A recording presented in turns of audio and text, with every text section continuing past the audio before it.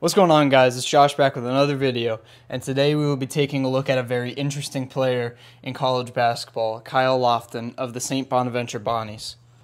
The senior guard is coming off an amazing week at the Charleston Classic after leading his team to the championship. So far this season, he's averaging 17 points on 3.8 rebounds per game and 5 assists per game, shooting 42% from the field. In this video, we're going to be taking a look at some of the things he does very well on the offensive end, and maybe you guys could add some of this to your game. Let's get into it. The first thing we're going to talk about is Kyle Lofton with the ball in his hands.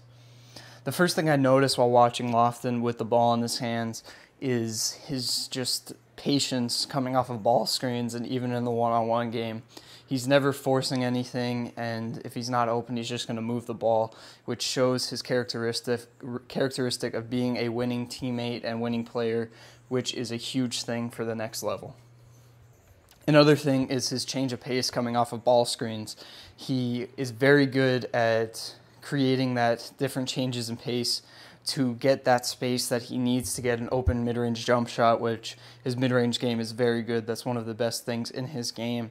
And getting his defender on his back and getting all the way to the rim for an easy layup.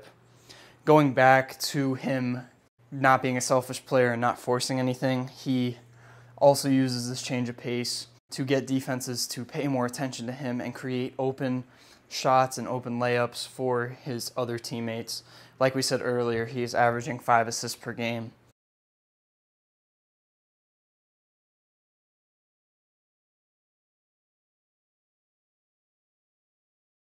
Next, we're going to touch a little bit on what Lofton does off the ball, especially coming off of pin downs.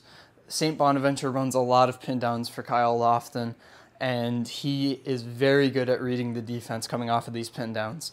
Like we see in these clips, he does a lot of fades off of the pin downs because teams are going under on these double staggers or pin downs for Kyle Lofton.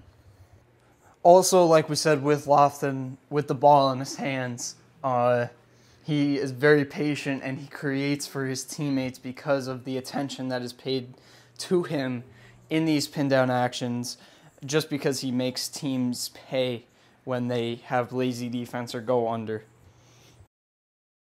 Next, we're going to talk about Kyle Lofton just basically having an amazing IQ in the game of basketball. He reads defenses amazingly. We see in these first few clips his backdoor, just because of the attention, like we've been saying, paid to him by other defenses. Also, his ability, if he is a slightly bigger guard, he is 6'3", and he has very, very long arms. So if he could get teams in the post, he will, and he will score. He will make them pay. He's also a solid playmaker out of the post. And again, like we've said in the past two things, on ball and off the ball, he is amazingly patient with the ball in his hands, which helps create for his teammates and himself in the long run and helps the Bonnies win like they did in the Charleston Classic.